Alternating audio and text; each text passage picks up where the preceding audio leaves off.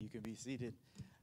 This is the time. If you have kids that are headed to children's church, they can go with Ms. Melody out the back, so that you can head that way. Again, my name is Rondi Taylor. I am the pastor here. We are excited and blessed today to have Dr. Jeff Iorg. He is the president of Gateway Seminary, which is one of our Convention 6 seminaries, and he is here with us today and he's going to share the message. We're excited to have him. So, Dr. Iorg, it's all you.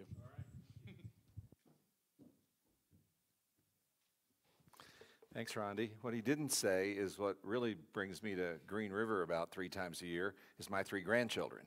And so I'm delighted to be here to see you as well, although, quite frankly, oh no, I won't say it that way. I'm really mostly glad to be here at the church, right, Rondi? Is that what I need to, why did I need to say? All right. Open your Bibles with me to Colossians chapter 3. Colossians is in the New Testament, about the middle. So if you can turn to Colossians chapter 3. In just a moment, I'm going to read a passage of Scripture, which is going to be the foundation for today's message.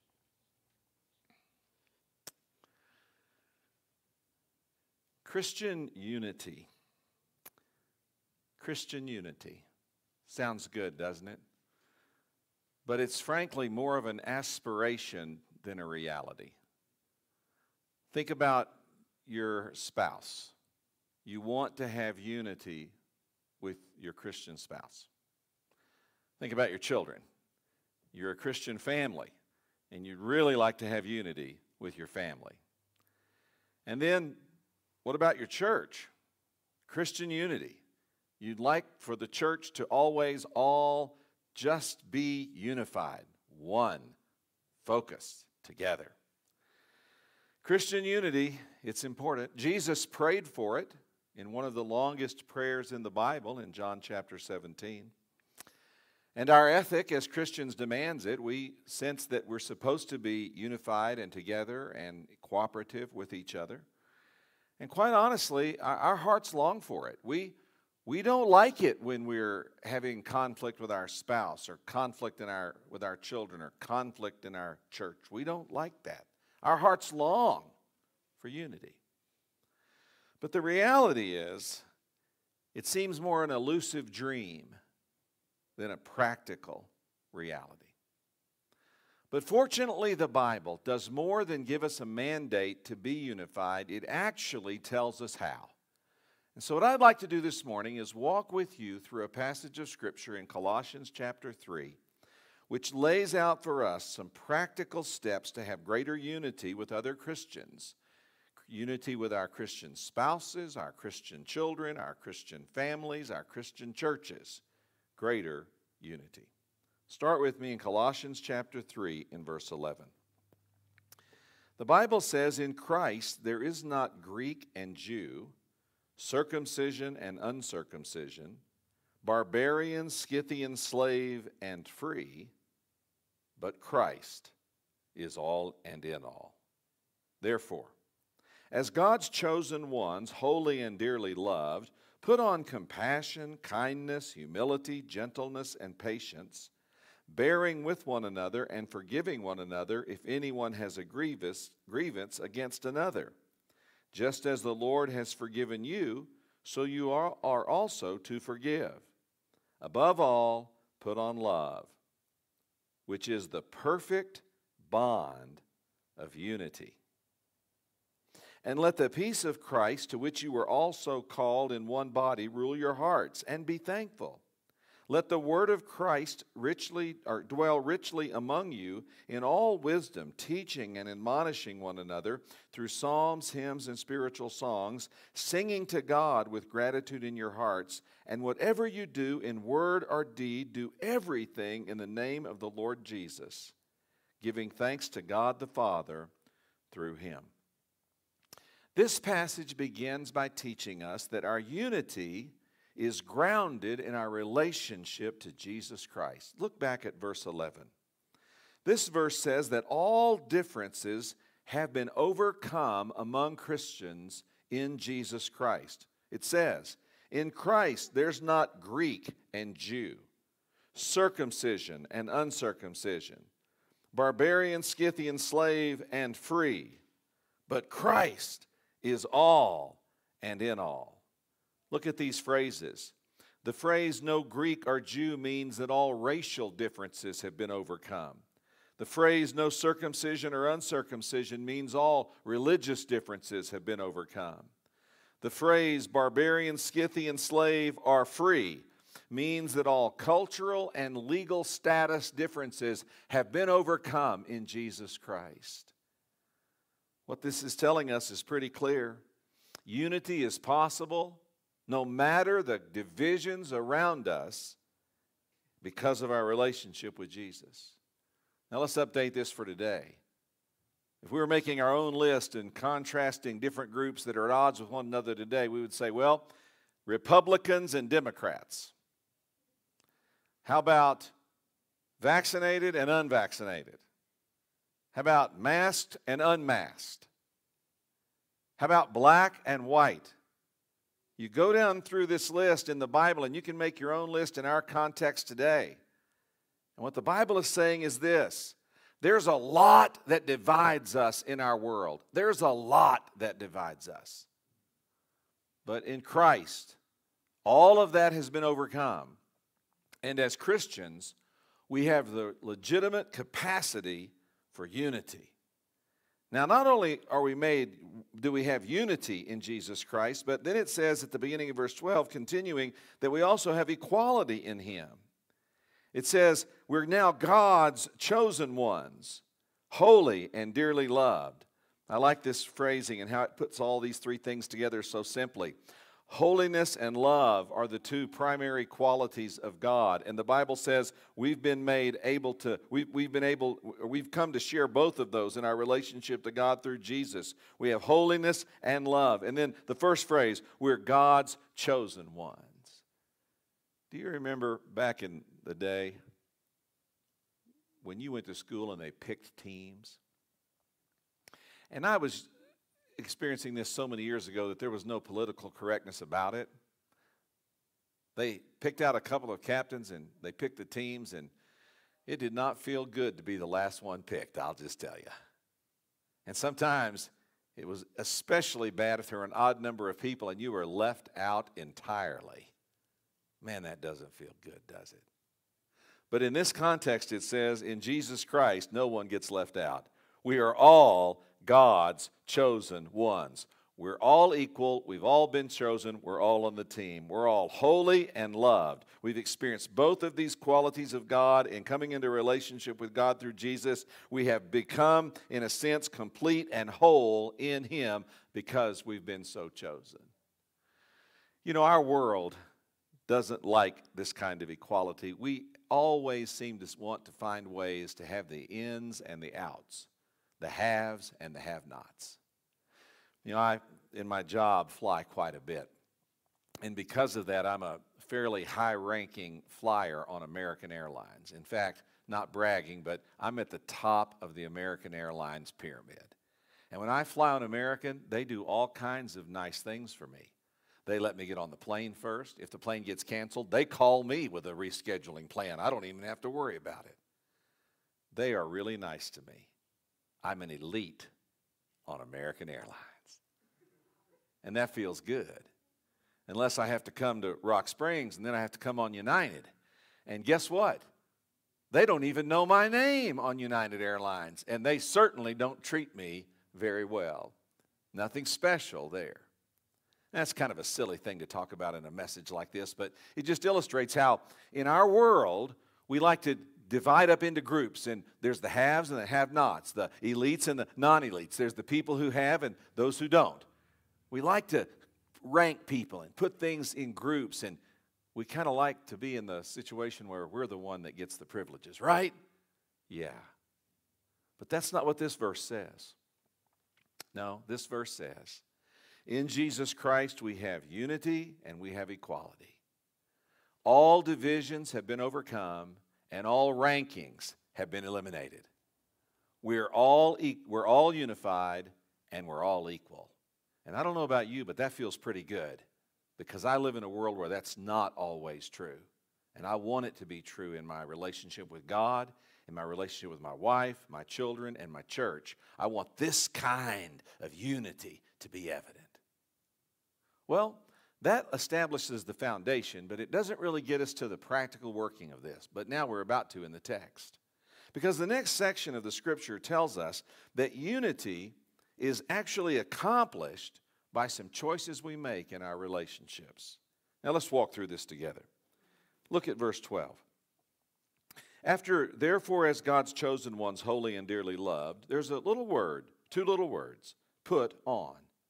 Put on. Now, that's actually in contrast to some other phrases in this same book, Colossians, where it says put off. And so in some other contexts, we could look at another time, it says put off some things, but in this context, it says put on some things. Now, this word put on is the same word that could be used to describe what you did when you got dressed to come to church this morning. You put on some clothing. You selected it. You put it on intentionally. It covered you up and made you a little more presentable.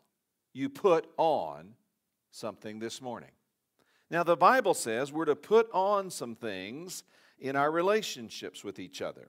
And just like we put on clothing this morning that was intentionally chosen, that fit us and made us more presentable, we do the same thing with these qualities. Look at the list. Put on compassion, kindness, humility, gentleness, and patience.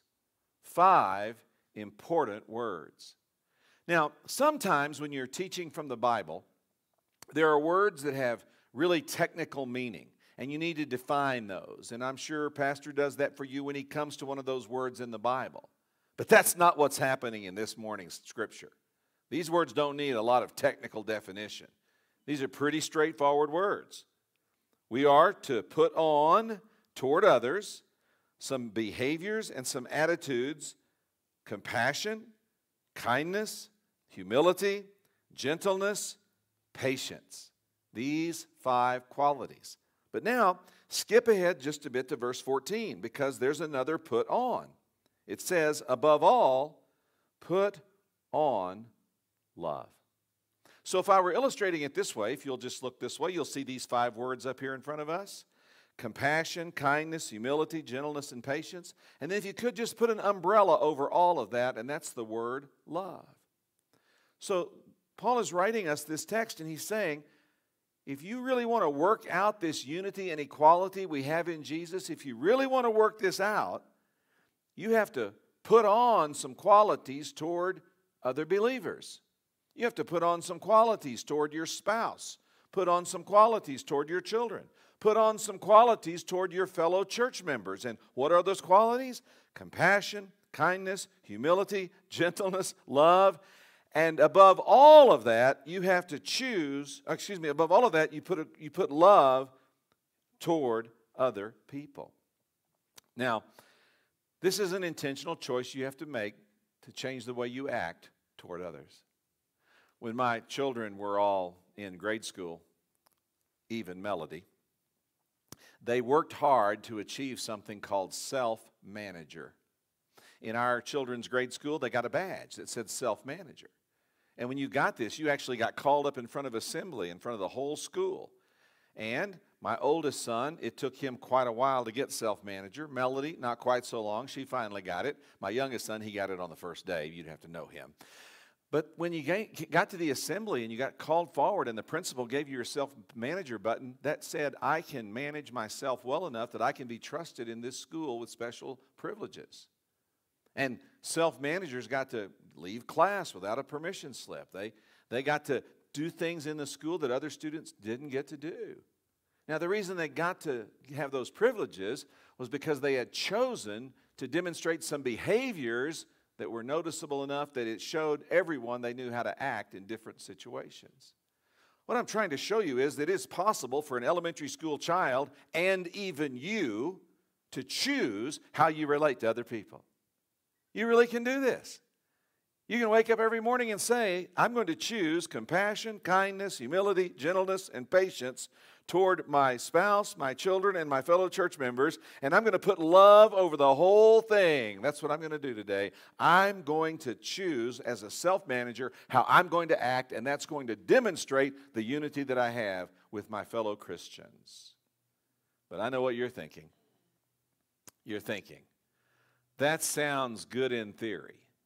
But even if I put on all 5 of these and let love cover it all, if I relate to other people that way, what if they don't do it back to me? That's a fair question. You put on these qualities and you demonstrate this kind of attitude toward and action toward other believers, and they don't do it back to you, well, then what are you supposed to do to facilitate this unity we're talking about? Well, let's continue reading in the Bible. Verse 13 answers the question. It says, put on compassion, kindness, humility, gentleness, and patience. And then as if to say, but if that doesn't always work out, verse 13, bearing with one another and forgiving one another if anyone has a grievance against another. Just as the Lord has forgiven you, you also are to forgive. So, when you put on these qualities toward other believers, but they don't put them on back to you, what are you supposed to do? Well, 2 things. Bear with people who aren't acting appropriately and forgive them just as the Lord has forgiven you. Unity requires bearing with and forgiving other people. I know how challenging this can be.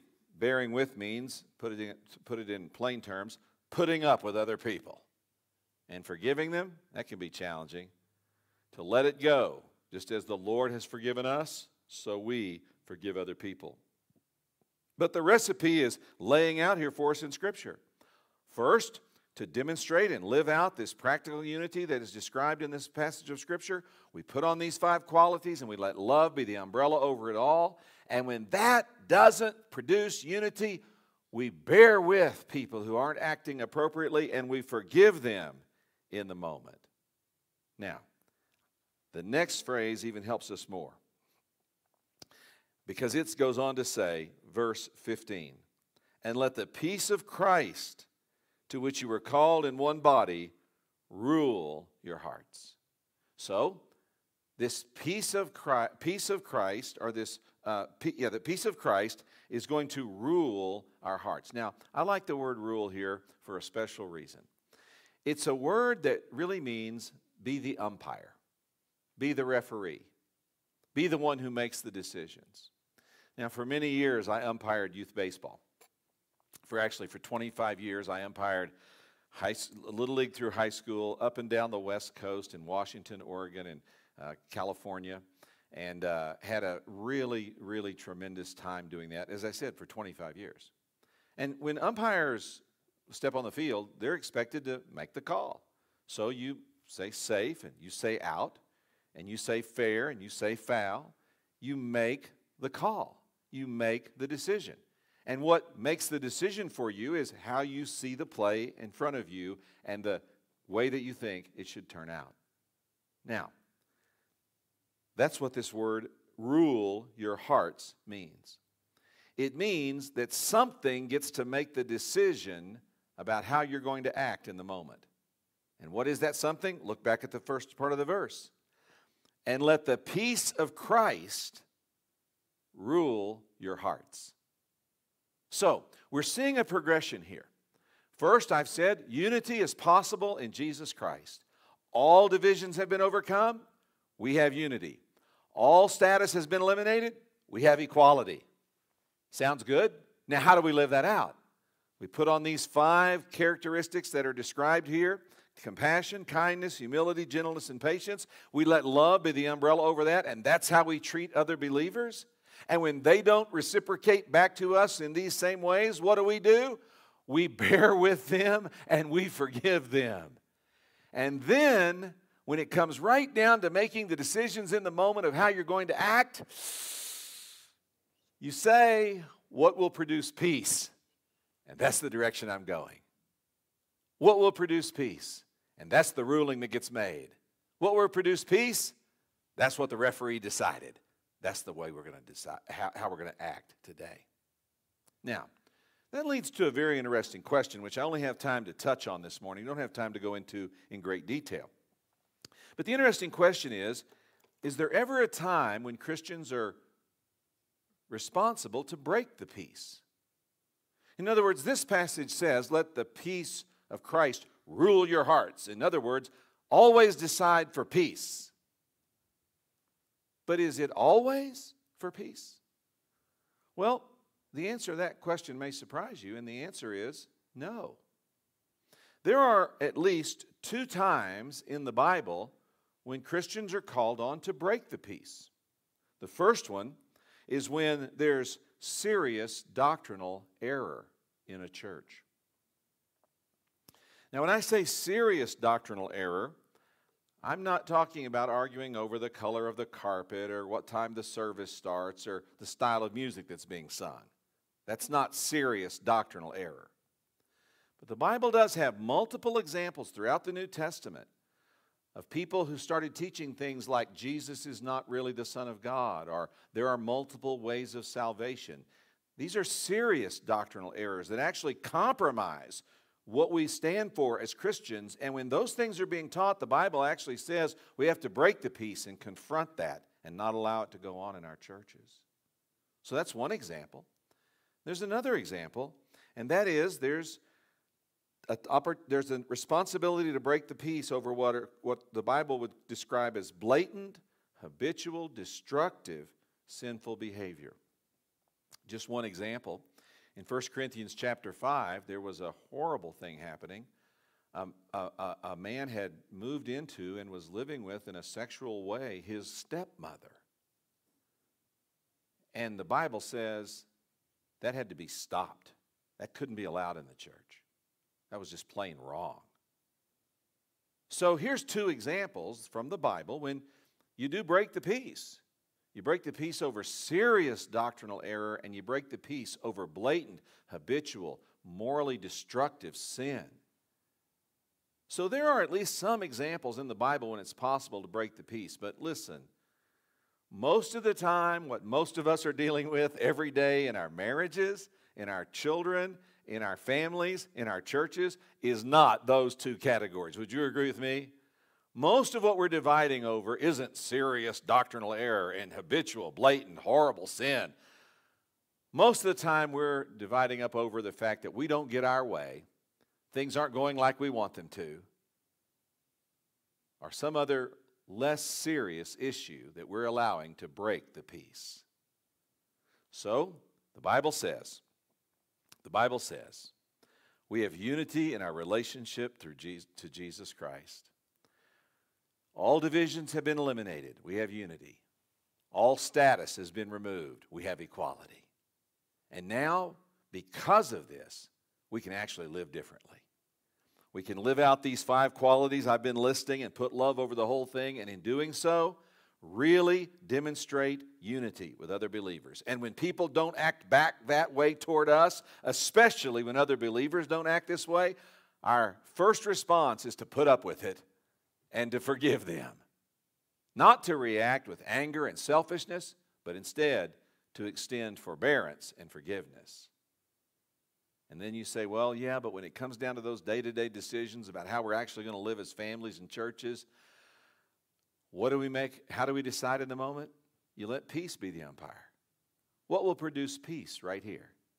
Not what will produce me getting my way, or what will produce what I want, or what will produce what makes me more comfortable, but what will produce peace in the moment. And yes,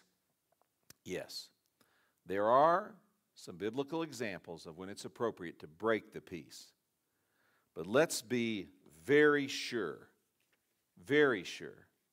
that we're in one of those 2 categories before we make a decision that really does break the peace of our marriages, our families, or our churches.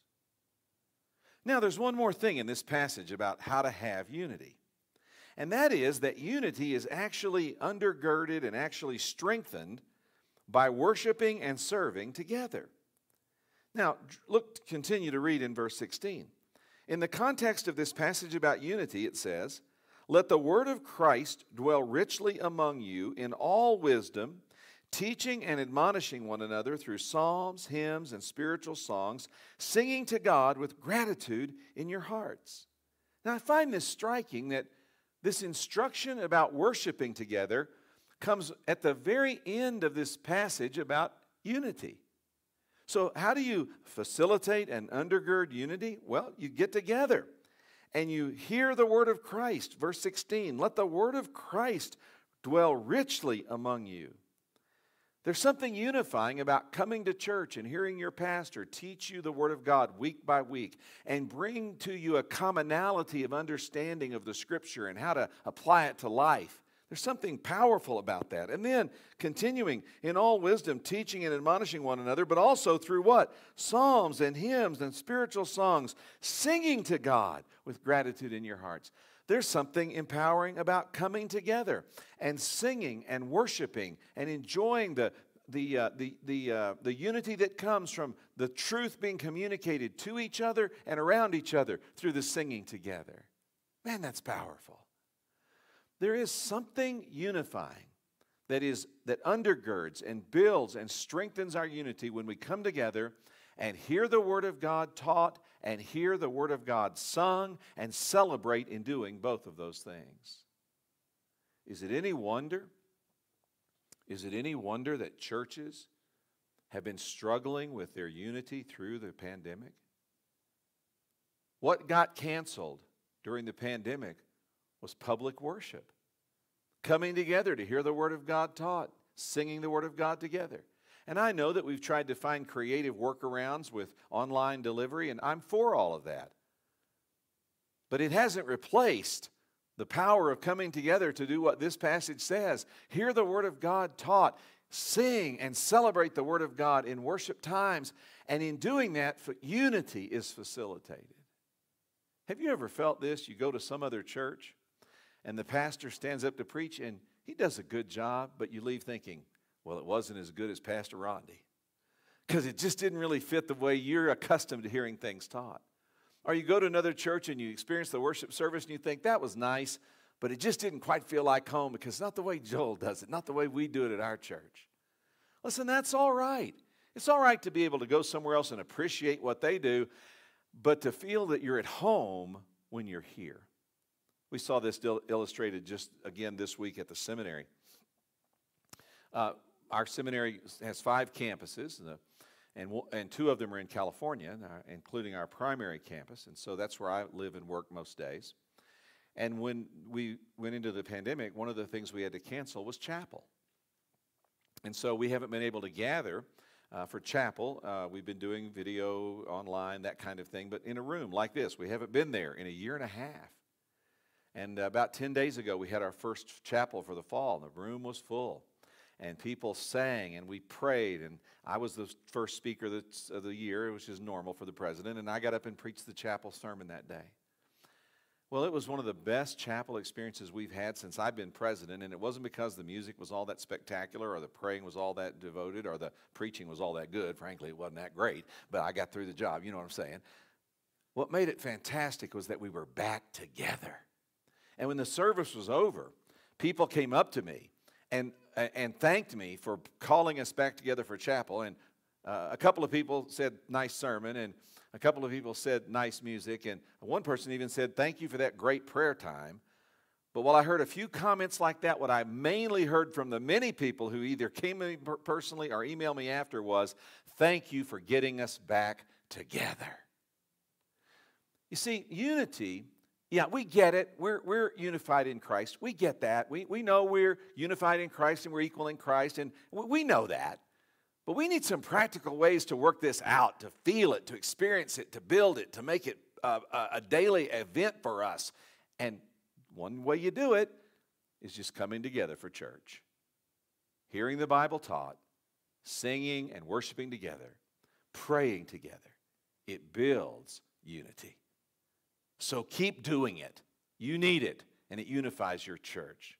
And then look at the next sentence or next verse, because it tells us even another thing we can do to build unity. And it says, and whatever you do, in word or deed, do everything in the name of the Lord Jesus, giving thanks to God the Father through him.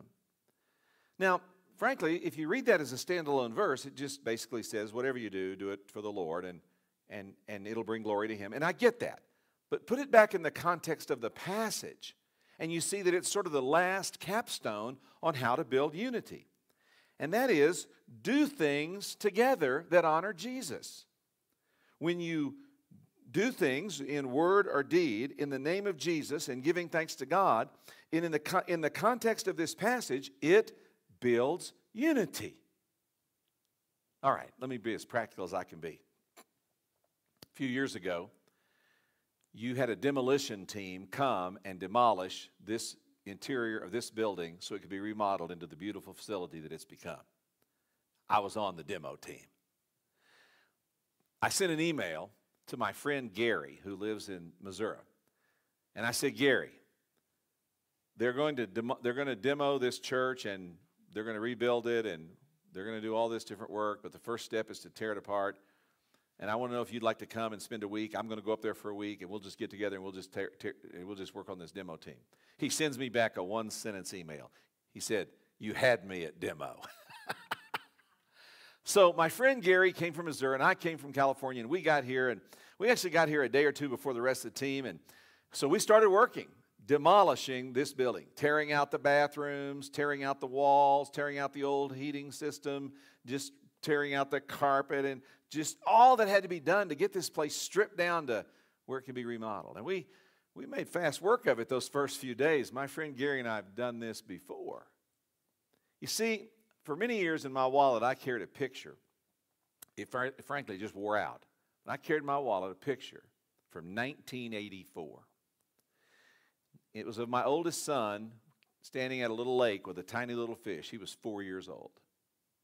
And standing around in the background were some different people, and one of them was my friend Gary. My friend Gary and I went on our first mission trip together in 1984 when we were both about 25 years old. We had a bunch of young kids. I had one, I think maybe two. I'm not sure if Melody had been born by that time or not.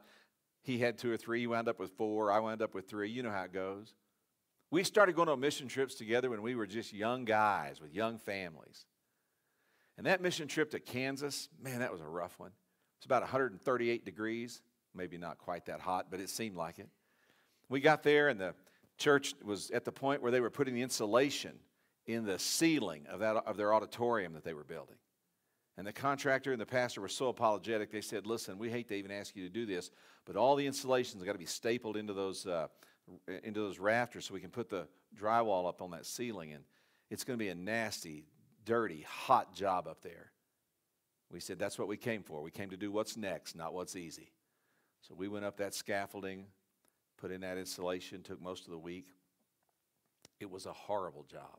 We would leave getting off that scaffolding. We would go out in the parking lot, and we would actually just hose ourselves down with our clothes on just to get all that insulation off of us and get just cooled down. We just stand out there, just wet, dousing ourselves.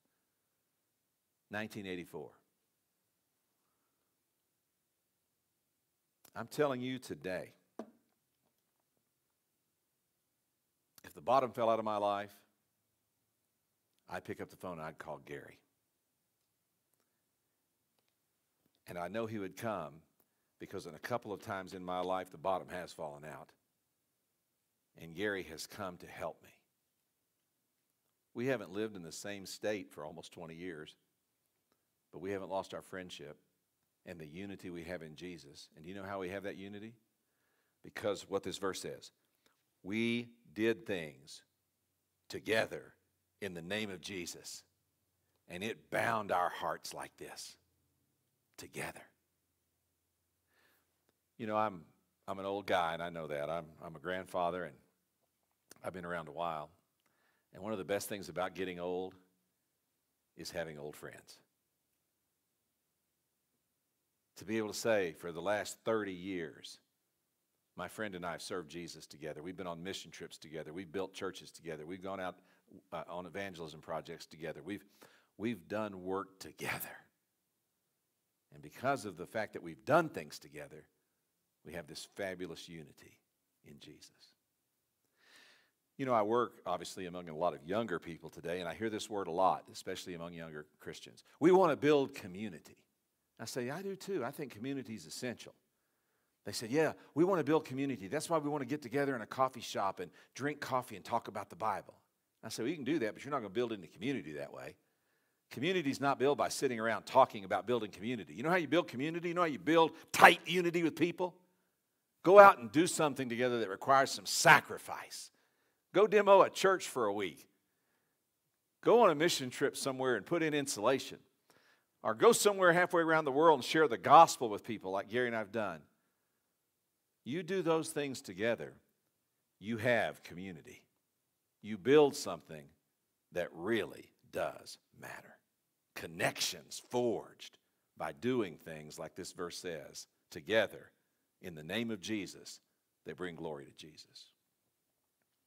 You know, you're having that experience somewhat here in this church. You've planted this church or brought it together a few years ago, and you're seeing God do things among you here, and that binds all of you together in a way that is really special. And you'll look back on this in 20 years and be saying some of the same things. So, here's the sermon today. Christian unity. It's more than an aspiration. It can be a reality. We can have unity with our spouses and our families and our churches. We can have it because in Jesus, we have unity. He's abolished all distinctions. And we have equality. He's eliminated all status. We can act out this unity by choosing some qualities that we put on display with each other, letting love be over all. And when people don't act that way back toward us, we bear with and forgive. And in the moment, we let peace make the ruling. We choose what produces peace. And then, to really build unity over time with people, we gather to hear God's word and worship, and we go to serve in the name of Jesus, working hard together and building the kind of unity that comes from shared effort in His name. Unity is more than an aspirational goal. It can be a practical reality if you'll put this message into practice today. Let's bow our heads together. Just for a moment now, I'd like for you to reflect on this message, and I would like to ask you to prayerfully, quietly just whisper a response to God. First of all, thank God that He's chosen you and that there is unity and equality in Jesus. You're not a second-rate Christian. You're a chosen one. Thank Him for that.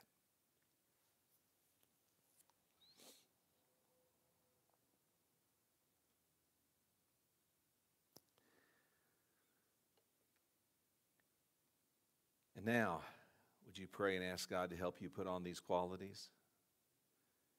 God, help me put on compassion and kindness and humility and gentleness and patience. Help me put on these things to other believers. And Lord, let love be over all. And let peace rule my heart. Make the decision for me about how to act.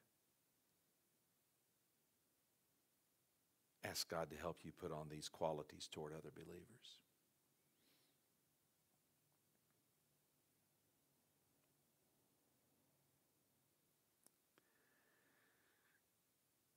Now, I can 100% assure you not every believer will act this way back toward you all the time. So now ask God to help you be forbearing and forgiving when people don't act right toward you.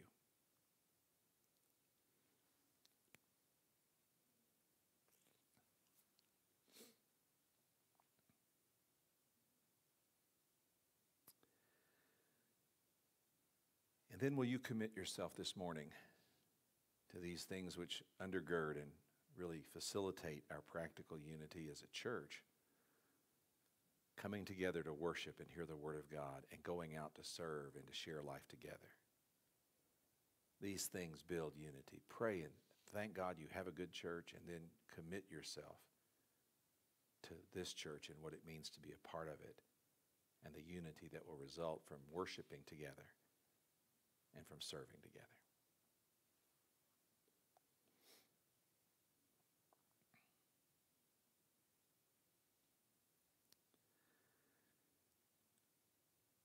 Heavenly Father, there is so much in our world that tries to divide us.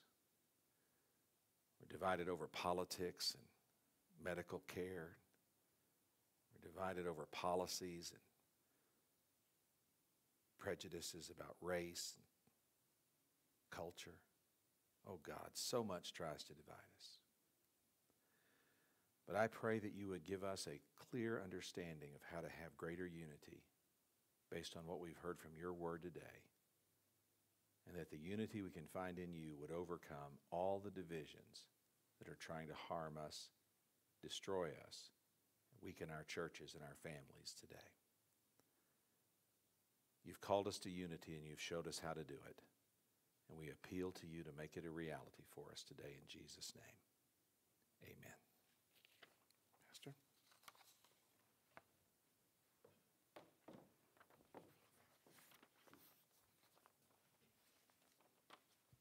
All right. Well, thank you so much for joining this morning. Here's the picture. This is Dr. Iorg and his friend Gary. It's my favorite picture of them pulling toilets out of this church. I got it for you.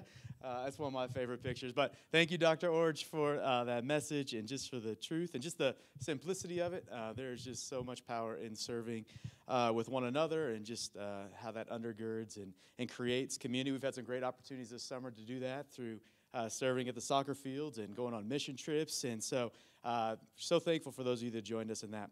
I'm going to close with just a few announcements here, and then I'll pray for us. Small group is returning, not this Sunday, but next Sunday, September 12th. It's from 6 to 7 here at the church. There's childcare available during that time. We'd love to have you join us for that. If you have any questions, let me know. Youth group and kids night will return on October 6th. We're moving that to Wednesdays. That's from 6 to 7 here at the church. We're having a youth group night for dinner, games, and s'mores next Friday at my house. The address is on there. It'll be from 6 till 9-ish probably. If you have questions, let me know about that. And then we're going to have a children's ministry back-to-school event or back-to-school bash on Thursday, September 16th here at the church from 6 to 7:30. If you got any questions about any of that, talk to me, and I'd love to get you some info. If you want to serve, there's opportunities to serve in all of those areas, in children's, in preschool, in youth, even in worship. If you have interested in that, come and talk with us. We'd love to have you join us in serving here at the church. I'm going to pray for us and close us out, and then we'll be dismissed. Dear Heavenly Father, we thank you just for this morning. Lord, we thank you for the beauty of the day. God, we thank you for your message and for your word, that unity is possible in you, God, and they can overcome all of the things that divide us so easily in this day and age. God, I just pray for us that you would give us just the courage, really, to put on these qualities, Lord, so that we can be people of peace and be unifiers. Lord, would you give us the courage and the awareness of where we are lacking in that. Lord, God, we just thank you just for the opportunities that we have to worship and to gather and to be one in you, Lord. God, would you help us to just appreciate and take advantage of that and use those opportunities for your glory. God, would you give us the courage to serve and to spend our time serving you and coming together for you and for your name's sake. God, we love you. Lord, we thank you that you love us. Lord, we thank you that we have just life and peace and unity available in you. Lord, would you help us to walk in you as we go this week. God, we love you. In your name we pray. Amen. Thanks so much for being here. You are dismissed.